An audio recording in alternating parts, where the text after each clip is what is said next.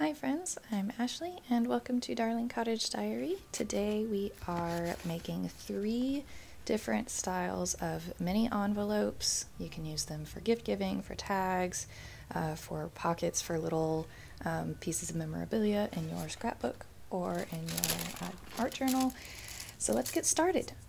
Excitingly, these are fabric. These are not paper. You could absolutely do these with paper, and obviously you have fewer steps if you use paper, but we are in the realm of being extra here on my channel, if y'all haven't noticed. So, and plus, there are so many fabric textures, there are so many fabric prints that you can't find in paper, and I don't know, I just think there's an extra coziness factor added when you use paper. So to make them stiff, and this also keeps the fabric from fraying, so you don't have to finish off the edges like you would if you were sewing with them and they stayed floppy, we're going to use a decoupaging type of solution with just plain water, and some places call this school glue, some say PVA glue. I'm using the Elmer's brand. Not sponsored obviously, but that's just what I typically use, and it's also cheaper than using something like a pre-prepared decoupaging solution. And you're just going to completely saturate the fabric with it.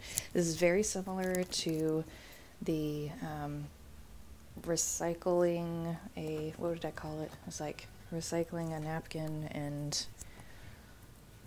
fabric into a journal cover. It's one of my very first videos. I'll have to link it above and below, but it's a very similar process to adding very thin paper like tissue paper or a single ply napkin onto fabric, which I'm actually going to do with the 3rd envelope. Here, this fabric I dyed with some bay leaves. I'll link that video as well. But it just was a little plain, and I found the cutest, napkins, like dinner party napkins at, I guess you call these serviettes in other English-speaking areas. we say napkins in the United States, but serviette sounds fancy, so we'll go with that.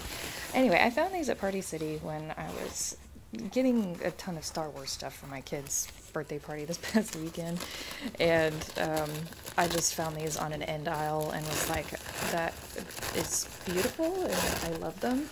So after you've soaked your fabric, with anyone that you want to cover with tissue paper or single ply napkin, you have to make it single ply, otherwise it won't work, it'll peel off. So single ply after the fabric is already completely saturated, and then go back and totally saturate the paper as well, and they'll be bonded like a regular fabric after that.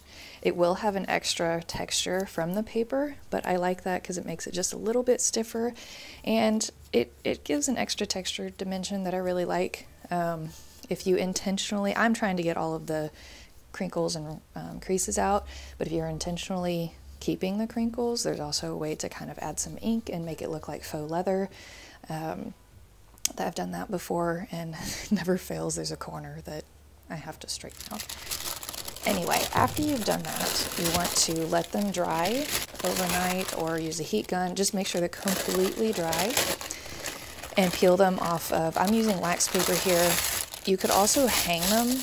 I didn't have space, and I also assumed my kids were going to mess with them, so I did not hang mine up. I ironed them. So once they're completely dry, iron them, and I just have it on, I have it on a hot like cotton setting, but I'm not using it very much, just enough to smooth it out because that glue will burn and smell bad. You don't want to do that. This is in Ephemera Club. If you have been here before, you've heard me talk about it. It's just one of the printables way back from March. It was a little seed packet outline that I superimposed with a vintage, I think it's from the 50s or 60s, wallpaper sample that I found. And I had it set on the lowest print setting, so the ink quality is not very good because I was just going to use it to cut out the last envelope. Anyway, if you are interested in that, you can follow the link. It's on both tiers. The digital library is on both tiers.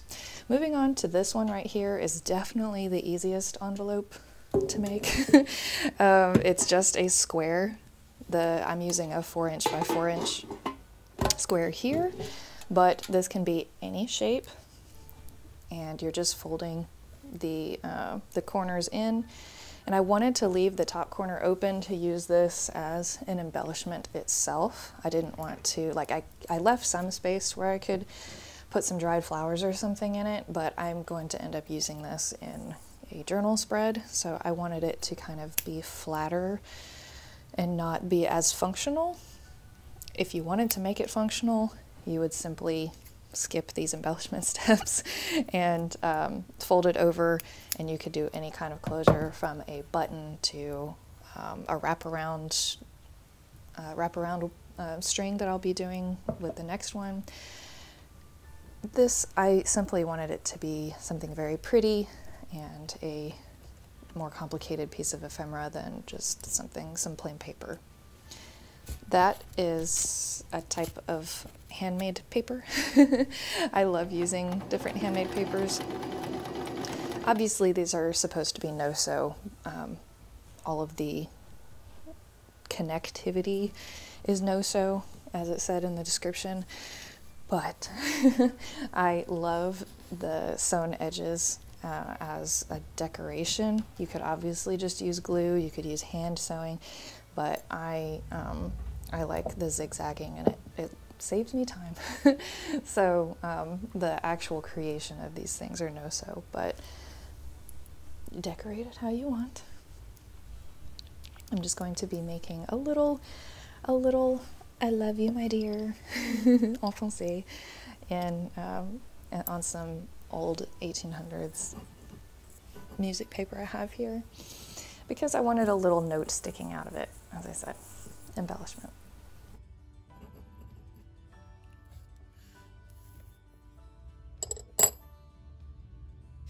So I'm going to be keeping in congruency with this series that I have started with, like, DIY holiday stuff, the DIY gift series, because of all the holidays that are usually celebrated at the end of the year.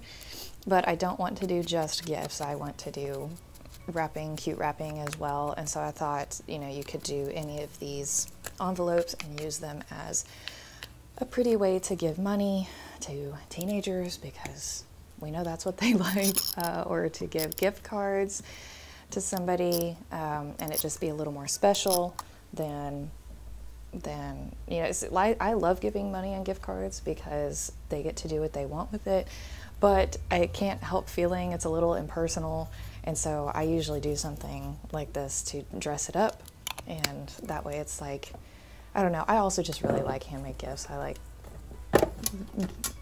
creating something for to make somebody show that I put effort into thinking about them, and so that's was my goal here. But as well, I wanted to showcase a way to make cute tags. So this way, if you're giving a gift to somebody, you can, you know, write their name on there instead of Je t'aime mon cher.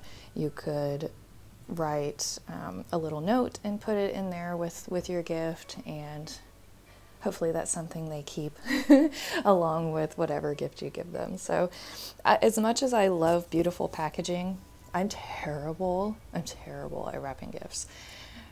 Embarrassingly, I'm gonna try to be better this year, but I think a lot of Americans, or maybe just people in general, I wait till the last minute to wrap, and then I'm like, you know what, just throw it in a bag. Throw it in a bag with some tissue paper, and I'll make a cute tag. So it's like, because it looks like a 5-year-old or maybe younger wrapped it, a feral wombat wrapped a gift that I try to give somebody, even if it's a regular box, even if it's not something difficult to wrap like a ball or something. I've started following a couple of different like gift wrapping accounts so that I'm determined to be better at this year.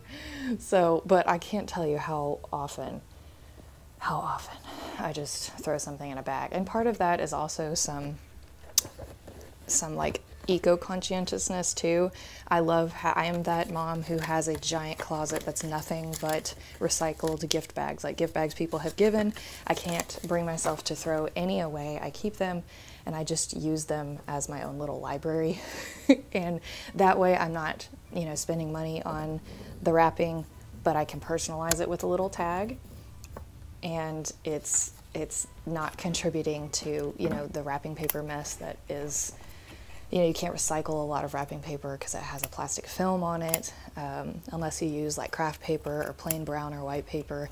And, you know, there's all kinds of ways to stamp it and make it cute, but I'm too busy making the actual gift, and the wrapping is always secondary. So I like making cute tags because they don't take nearly as much time. They show they put effort into it, and throw it in a recycled bag, and that is just, maybe I just need to accept that's how I wrap things. Anyway, diatribe over, soapbox over. On this one, the measurements, I started out with a 4x6, so it's a 2 to 3 ratio. You can do this any you know, size that you want. And then I just made some cuts, some parallel cuts on either side. It's going to meet in the middle if you do it that way rather than overlap. I don't mind that. If you do, you'll need to make the bottom flap a little bit bigger and the side flaps a little smaller. And again, this is all something very eyeballed. I may upload this shape to Ephemera Club. Let me know if you'd like that, but I don't know what is, I don't know. I all of y'all are crafty people, so if you'd like me to just save you the time of measuring, I can do that. If you're not really interested, don't worry about it. Just let me know in the comments. But anyway, I just used those kind of like 2-3 ratio measurements, and then rounded the corners. Something else that's nice about making your fabric stiff is you can punch holes in them. I'm going to advise that you put a sticker or some paper on the inside of that flap though, because, and I've had this problem before and I kind of forgot about it until it happened. That gauge, that little grommet, it needs something to grab onto, and fabric doesn't do that super great. So you need like a paper layer so that the grommet doesn't come off. You'll see that happen later in the video. It doesn't adhere very well to the fabric by itself. So just be forewarned, that's a step that I should have included and didn't. If you missed my shorts, I did update. I have a new mixture. I have a winter mixture. It's like the last restock of the walnuts before the end of the year. So, and these big chunky white and gold and crystal clear pieces are included in there, as well as, I don't know, I had some big chunky pieces that came in. I thought they were going to be smaller to make the mixture, but that's what I get for not double checking sizes. It's okay. It's okay. We'll just work with more regular size things than mixtures, or than regular size things and minis. But anyway, so for this closure, I had this outside piece, and then that's a check glass bead that I got very inspired one day. About $200 worth of these beautiful check glass beads, and I still use them to this day. I think that was 6 years ago, because I wanted to start making beaded things, and then I changed my mind. And y'all are crafters, y'all know collecting the supplies is a second hobby to the actual crafting. So you get it. You're like, I'm inspired by that, but I don't know what I'm gonna make. You'll figure it out. Anyway, so then you just wrap it around, and it's still, the fabric is beautiful. It's little nutcracker mice, but I need a little pizzazz. It needs just a little something extra. So I totally got this idea from Pink Strawberries, Strawberries with a Z, here on YouTube. She does this is like her signature thing, I think. She uses double-sided tape and then loose glitter on top of it, and not only does it stick much better, like the tape sticks to whatever you're using much better, but the glitter sticks better than if you got any kind of like physical glitter washi tape. I have some beautiful pink washi tape from an unnamed business, sorry, an unnamed craft supplier, and it just doesn't want to stick to anything. I'll put it on, and even regular paper, it falls off, and I've seen that happen a couple of times. So I've converted to this. She's converted me. Highly recommend if you need a little sparkle and not in a rhinestone way.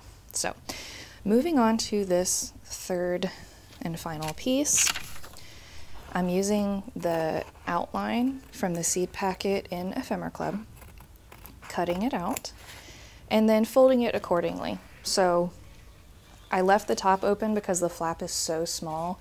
You could cut the page out to where, like, cut the stencil out to where it has a bigger flap, just elongate it if you wanted to close it, but the envelope itself was so big, I figured it would be nice to just write a note and then pop it in the top, like rolled up, pop it in the top, or fold it up, pop it in the top, so that it's just easier to access.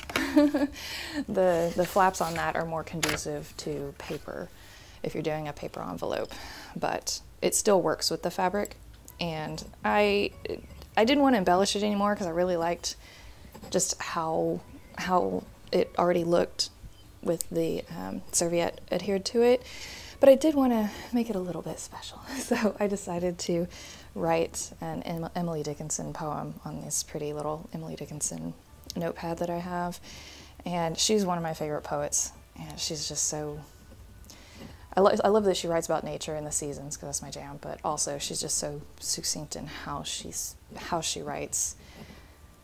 It's beautiful. So if you want to learn about poetry but you don't know where to start, highly recommend Emily Dickinson. She's easy to read, and she is, for being a Victorian, she is very focused on things like nature, and she does mention some religion, but it's not so much. And honestly, it's kind of hard to find Romantic era poetry that is not all about religion or love, like romantic love. So it's refreshing. I love her poetry. Anyway, I'll read that to you now.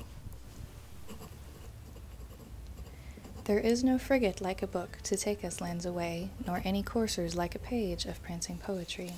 This traverse may the poorest take without oppress of toll. How frugal is the chariot that bears a human soul.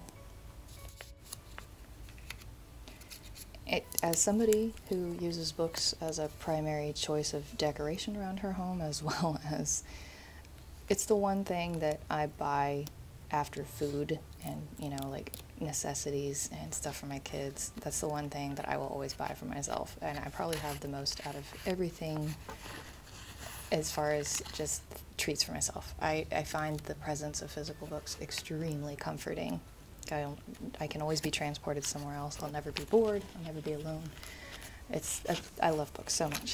So this really spoke to me. Anyway, as we're rounding out the video, I wanted to take a moment to thank my Ephemera Club for supporting me this month. Kristen, Cindy, Abigail, Kathleen, Rebecca, Sasha, Patsy, Teresa, Effie, Kim, Emily, Carly, Carrie, Leprechaun Mom, Crystal, Tracy, Britt, Alicia, Kenna, Rachel, Denise, W, Jennifer, Ariel, and Rasha. If you don't know about Ephemera Club, it's a monthly digital and physical ephemera from me to you. It's a big crafty hug. So if you're interested in what that is, feel free to check out the link below. Otherwise, I hope you enjoyed this and you can use it this coming season. Have a great week, everyone. Bye.